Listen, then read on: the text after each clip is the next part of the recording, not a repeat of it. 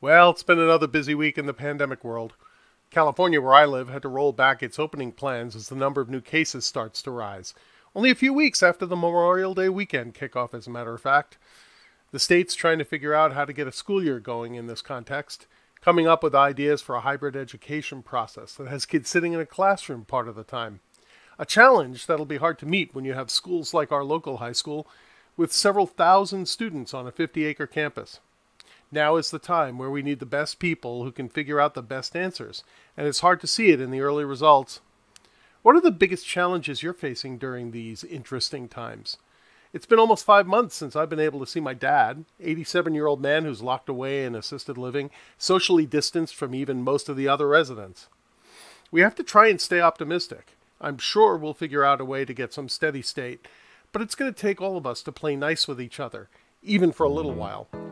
But now more than ever, I think we can all use a relief valve.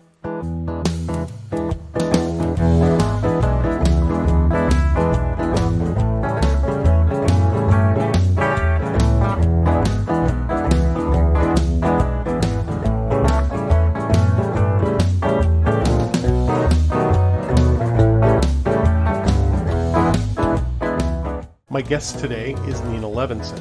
Nina is a graduate student at Middlebury Institute of International Studies, where she's been studying translation localization management in Japanese. She previously graduated last year from a university in Tokyo, Japan, with a BA in Japanese to English interpretation and translation. There, she worked as a freelance simultaneous conference interpreter and a research assistant working on revitalization methods for indigenous languages. She's currently set to begin an internship in visual effects localization at LAI Global Game Services this summer. Hi, Nina. Thanks for joining me today on the podcast. Hi, thank you for having me. Tell me a little bit about what you've been doing. So I go to the Middlebury Institute of International Studies up in Monterey Bay, California. My major is translation localization management, and my language pair is Japanese and English. So basically what that means is I study translation, localization, which is sort of the transcreation of languages from one to the other, and then management. So how to basically manage translation and localization projects in a greater spanning company, and then focusing specifically on Japanese. Okay. I know Monterey Bay is where the U.S. Armed Forces and the State Department send people to learn languages. Is that part of the same thing, or are they their own entity? So there are a bunch of different naval bases up around that area. They have the Defense Language Institute, which is specifically a naval graduate school. But for all intents and purposes, we're pretty much separate institutions. So our school is not really connected to the Army in any way. How long have you been at Middlebury? So I've been attending for 1 full year, and then I have 1 more year until I receive my MA. Tell me about your experiences in Tokyo as well. Oh, yeah. So I attended my university for 3 years in Tokyo, Japan. I went to Kokusai Kiristo Daigaku, and that's basically kind of up in the north of Tokyo, sort of in the forest areas. And there I majored in translation and interpretation into Japanese and English. Was that a 4-year program? Yeah, so I transferred. I originally, out of high school, got into Cal State LA, and maybe 1 month into it, I realized it was not the right fit at all. So I started working on transferring everything. And I knew that at that point, I knew I really wanted to be an interpreter. I also knew that the only way to really actualize that dream was to go to Japan and really get focused on Japanese, and especially take interpreting and translation classes. And the school that I went to ended up being the best one for that. Did you have a natural affinity towards Japanese? Why did that become your language of choice? I think I've always had a natural affinity for language. I just think that Japanese just happened to be the one that it was. I was maybe 11, 12 years old, and I was really interested in anime and manga, like kids are. Mm-hmm. And I got super into it, and I liked listening to it and then mimicking it and seeing if I couldn't understand the words or create sentences. And I just kind of at that point realized that I just really liked language. It didn't matter if it was Japanese or not. I just really liked language, but that was what I was into. And so I kind of went to my parents and asked if I could go to a Japanese like school or take lessons somehow. And I had a friend at the time who was Japanese, and her mom had immigrated from Kyoto to America. And they lived in an area, Gardena, which has a really big Japanese population, and consequently a lot of Japanese language schools that meet on Saturdays. So I ended up going to one of those, and I went for 6 years until I graduated high school. So you're native of Southern California? Yes. What was it like to jump into culture in Japan and just kind of, what was it like making the adaptation? Um, it was interesting because I had been traveling to Japan for a couple of years before I actually went there for university. But at that time, I was really more of a tourist and I was just kind of going around by myself. But when I went to university, I think I had a lot of misconceptions that the university would be not 100% similar to an American one, but in the ways that you would think, like they would have um, very good services with the students, and their websites would be up to date, and they would be able to email you when there was an issue with your status, or something was going on, like you had an interview or something like that. And they were not, and that was a huge shock to me, that everything in Japan actually, despite it being having this image of being very technological giant that it is, they are very much still working kind of like they're in the 80s. They still send fax all the time. They Huh. still send everything by mail. If you're a university student and you live on campus, doesn't matter. You still get sent everything by mail. Even That's if interesting. even if it was something very, very important, like your tuition payments didn't go through and now we're threatening to deport you. Completely things like that you wouldn't think. But so I think that was where my misconceptions really happened. Being in the tech side of the world, I know a lot of people who do a lot of traveling in Asia. It kind of feels like, and this is my perspective, which is totally Eurocentric. I've traveled to Europe. I've never traveled to Asia. You either fall in love with that place and you want to spend more time there, or you kind of don't and you want to come back to something that's maybe more familiar. What was your experience like with that? Every country is going to be different, and everywhere is going to have different things that either match or don't match with my ideals.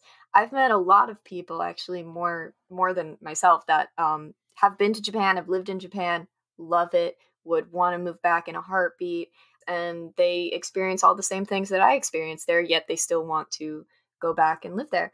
I think maybe I'm a little bit too strong-willed, and when I encounter either racism or sexism, I get really, really angry about it and I want to fight about it. And I can't just kind of sit back and say, oh, well, that's the way things are here and it's Mm. the way it is. And I don't accept it. Personally, too, I ended up facing a lot more than any of the people I've ever spoken to about. Um, I was sexually harassed and assaulted so many times when I was there, and it really made me have a huge distrust for just the men in the culture, and really having to constantly look at myself and focus, like hyper focus on what I was doing and how I was behaving and what I was looking like in that moment, because everyone would constantly be staring at me just because I looked different. And that was a huge issue. So I think when it comes to Japan, when people romanticize it, I think they're romanticizing it because they have either traveled there a couple of times or they want to travel there.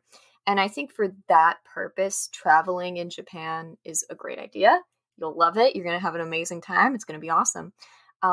When it comes to trying to insert yourself into the society or having a life there for yourself, um, I don't recommend it, I think. Oh, I'm sorry you had to have all those experiences. It's okay. I think it's hard. It's going to be extremely difficult, especially for a woman. Yeah. You were up in Monterey for the last year? Yeah, yeah. So I've been back for officially like 1 year now. I'm so happy to be back, honestly. When I left, it was such a relief that there were so many things and people and experiences that I knew I didn't have to have again. And that I knew that the next time I come back, I would be coming back on my own terms. And, I wouldn't be locked into the pressures of my university and whatever job I was working at the time. And if I come back, I can come back on my terms and be free with it. And I was really happy. So you were up in the Bay Area around the time when COVID Mm, came wandering into our lives, huh? yes. They took action up there pretty quickly and they locked things down right away. Were you caught up in a lockdown up in Monterey? So Monterey kind of is a little bit south, so we didn't get quite in there. I remember my experience being very ironic, where I came home one night after going out with some people, and I came to my roommate was like, "Oh, how was it?" And I was like, "Oh, it was fine. There was like a lot less people than normal." And he's like, "Well, I'm not surprised. You know, it's coronavirus, and like everybody's scared, and everybody wants to go on lockdown now." And I'm like, why do you have to make everything about coronavirus? Everything is always about coronavirus. You always talk about it. Just stop talking about it. Not everybody is thinking about coronavirus right now. Just stop. And then maybe like 2 days later, they sent out a mass email at my school during lunchtime when everyone was in the cafeteria that they were going to be locking down the school for the rest of the semester. For me, I'm a little bit of a news junkie, so I was watching when the first outbreak started up in Washington State. I was thinking to myself, okay, how are we going to respond to it? And really, do we know how bad it is? Right. One of the things that I found frustrating about all of this is because we basically screwed the pooch on our national response to it. We don't really know the real numbers, right? We don't have the statistics that say 50% of the American population is going to be infected, and of that, 85% will not have any kind of symptoms at all, and 20% are going to wind up sick, 10% are going to be in the hospital, and 5% of those are going to die. Right? And because we don't have that, it's almost impossible to calculate risk so that you can go back out into the world again. That's been the part that's been the most frustrating to me. I want to be able to go back out in the world again. And without the statistics, we're not going to be able to get things opened up again. When you got the lockdown, what did you do? Did school close at that point and it was, okay, everybody go home and lock down with your families? Was it no shelter in place where you are? What was it like? Well, we kind of got this email that said, the school is going to be closing indefinitely because of coronavirus. And I think it happened about a day after the school, like kind of a couple miles from us, CSU, Monterey Bay, Mm-hmm. also shut down. And so they said it to us on actually the day right before spring break was supposed to start. So I think that was the timing, that was their plan. Okay. Um, and it was interesting to just see it happening in real time because we were all sitting at lunch just talking and doing work and whatever. And suddenly someone looks up and goes, "Do you guys get this email?" And I'm like, "Hmm?" And everybody starts checking. "Oh my God, did you get the email?"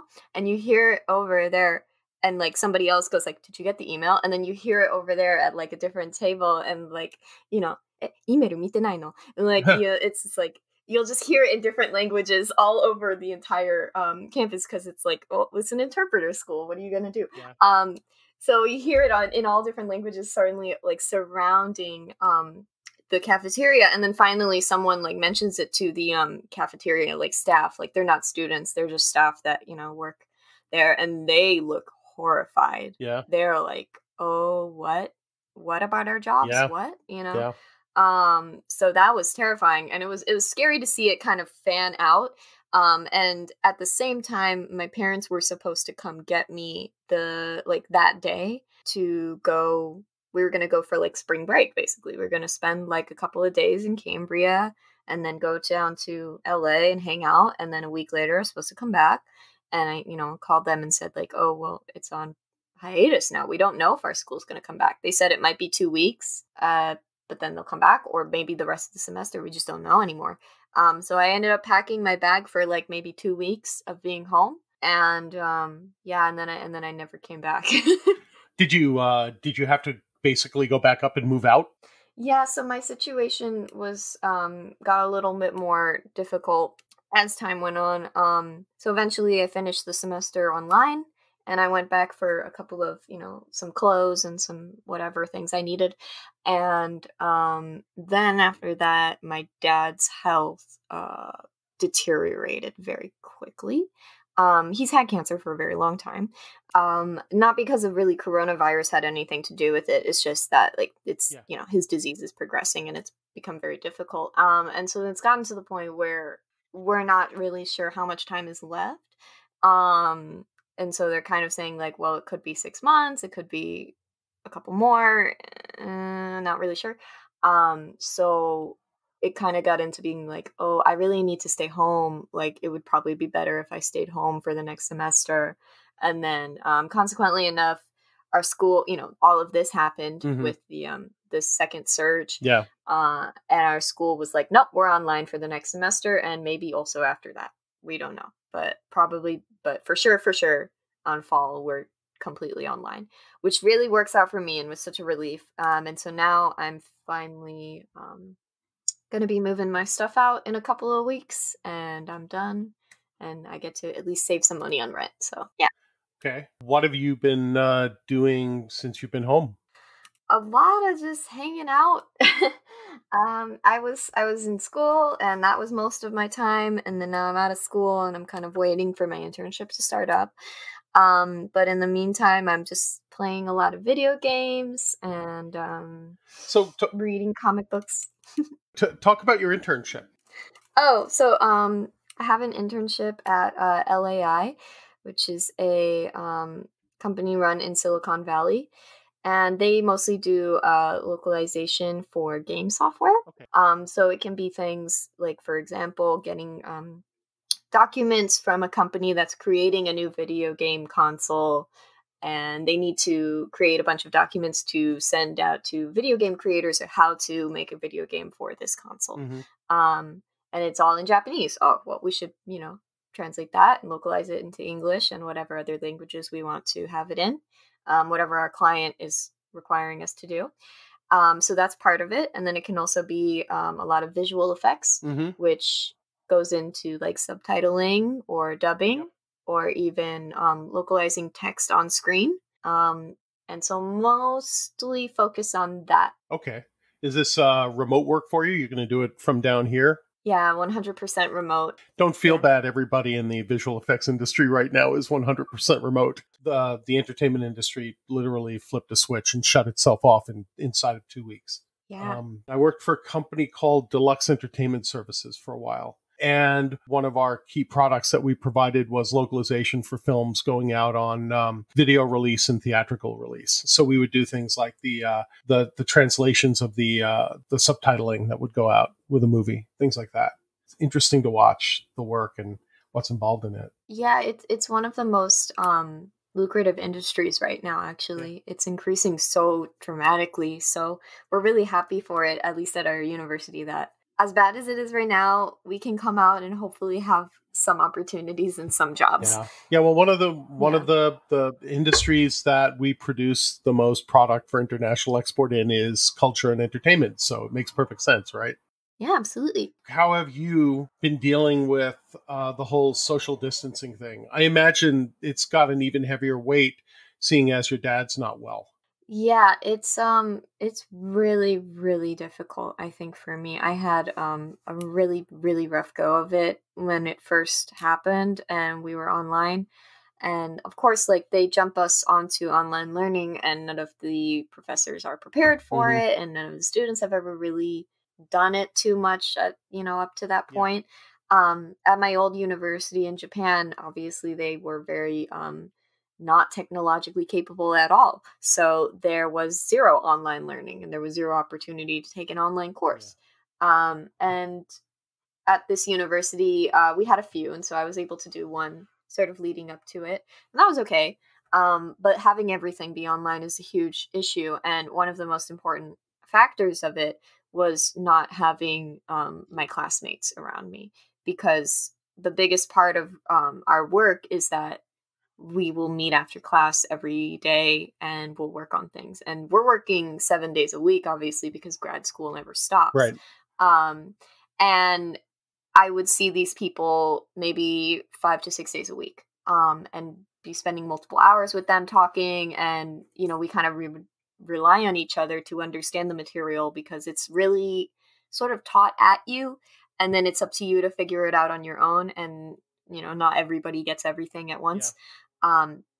So we would always rely on each other for that. And it was so impossible to do it by myself. And that was my biggest Has struggle. anything taken its place? Are you doing video conferencing? Are you doing any of that kind of stuff in its place? Well, the way they set it up was they would have a teachers teach us at like the time that the class normally would be held, um, and then we would do it and then kind of go off. But um, because of that, yeah, but everybody is still sort of dealing with all of it in their own way. So a lot of people kind of became very distant and, couldn't find the time to really message back or talk about it as much. And we tried to do some like meetings in the beginning, but it just got really difficult for everyone and we would always be tired. I was constantly just Yeah. tired all day, every day. And we just couldn't really work up to, meeting on the right schedule. And then towards the end, my dad got really sick. And so I've been like, fully taking care of him while my mom goes to work. Yeah. Because she actually works at the hospital right now. Oh, She works at Torrance Memorial. She's an X-ray tech. okay. Yeah. So, Yeah. well, so that's got to add a whole different dimension to your life. What's it been like having her come and go from a place that, there's so much of a higher potential risk? I mean, we try not to think about it. I try to just not really keep that too much in mind. She gets tested. She's been tested before. She was negative. The scary part, really, what was terrifying, was in the very beginning, maybe a couple of weeks into being on lockdown, probably March or April. She got a call from her boss, which said, well, because she was taking chemotherapy drugs at the time, they were like saying, oh, well, because you're like high risk of, getting COVID because you're on chemotherapy, then we shouldn't have you be working in the ER with the COVID patients, Right. obviously. So we're gonna just send you home and don't come back tomorrow. Didn't say anything about paid leave. Are you fired? Or is it unpaid leave? What's happening? Where do you work now? Just said, you're not fired, but don't, like not even that really. Just don't come back. Yeah. And it took maybe 2 weeks of calling around to the supervisors and all the people running every single, X-ray stations in within the Torrance network to figure out what the heck was going on. And finally, they were like, "Oh, wait, so like you can't work with like COVID patients, but like maybe you could work with like non-COVID patients," Uh-huh. which seems like such a simple Yeah. Yeah. concept. It doesn't really seem very difficult to get. So eventually they were able to put her in a outpatient center where she was just working with people coming in for, scheduled Okay. x-rays. Yeah. Yeah, that's much, much better. So a lot of your life focuses around communication between people. We're living in a hmm world now where we've had to come up with new ways to communicate with each other at a distance. Do you have any interesting, maybe, observations about what it's like when people are communicating back and forth, whether it's by video conferencing or even with a mask on? My wife is hard of hearing, and so she often relies on lip reading to help her supplement information that coming from somebody else so she understands what's going on. And pretty much that's gone when everyone around you is wearing a Wow. face mask. So as somebody who, when you're communicating between languages, there's a lot of there have to be a lot of nonverbal cues that go along as well. How has all of the new ways we communicate with each other kind of played into that or affected that? Oh, that's a really good question. Yeah, and it's so terrible of me that I didn't think about how hard of hearing and deaf people are faring with this until right now. Yeah, that you can't lip read, so how do you really communicate if the other person can't Yeah, sign? I've gone into a store where there was an older woman who needed to lip read, and they would separate themselves. The clerk and the person would separate themselves as much as they could, and then pull the masks down so they could talk.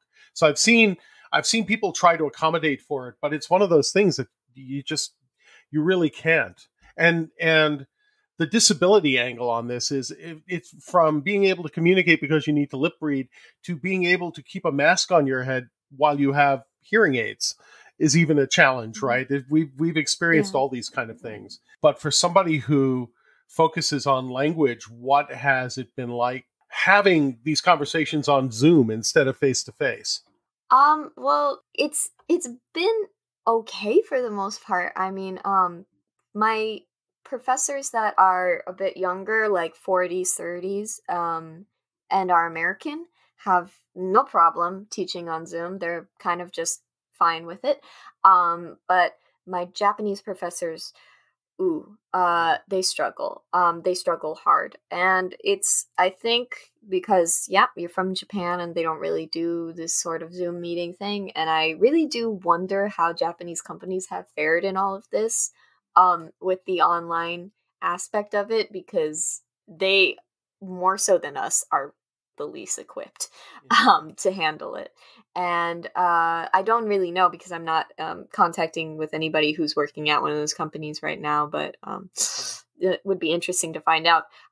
Yeah, with our older Japanese professors, one, it's kind of the age thing. They're in their 60s or 70s, and they're just not really sure about it. They don't really trust it. They just don't know how to, use the computers very well. And then it's another part of that they really won't adapt their like lesson plans at all. Okay. And sometimes it's okay, but sometimes it's really not. Like, I have friends who have one professor who was teaching like sort of like literature and doing lectures, and what he wanted was to have it be sort of like a debate class, where you're all going to sit and read your whatever you've written, and then we're going to debate about it and have this back and forth. But it's really not well equipped for that because it's sort of like you have to have everybody talking at once, everybody's mic has to work, everyone's computer has to work with their camera. Yeah. It just gets kind of too out of hand too quickly. And no matter what, he would not try to change things, even if the students would say, hey, this would be a better way to do it or not. And that was a lot of our teachers, mainly just very simple things like learning how to put yourself on mute. Yeah. So while I'm taking my translation final, I don't have to listen to your breathing while I'm trying to, not fail your class. That's amazing. It's funny. We live in a world where some people get technology and some people don't. And of course, the younger you are, the more you get it because you've been living with it your entire life. Isn't pride a very important part of Japanese culture in a way? Oh, And, yeah, and absolutely. But it's more of an issue with men than it is yeah, with women. With our translation professors, both of them are female. So they're kind of more open to it. yeah, They're like, please help me. They know when to ask for help, which is good. And if they are doing something like they're not talking or they're on mute or something, like we can just shoot in there and help them. For a male professor, it's a whole different yeah. I'll situation. bet. You have to act completely different.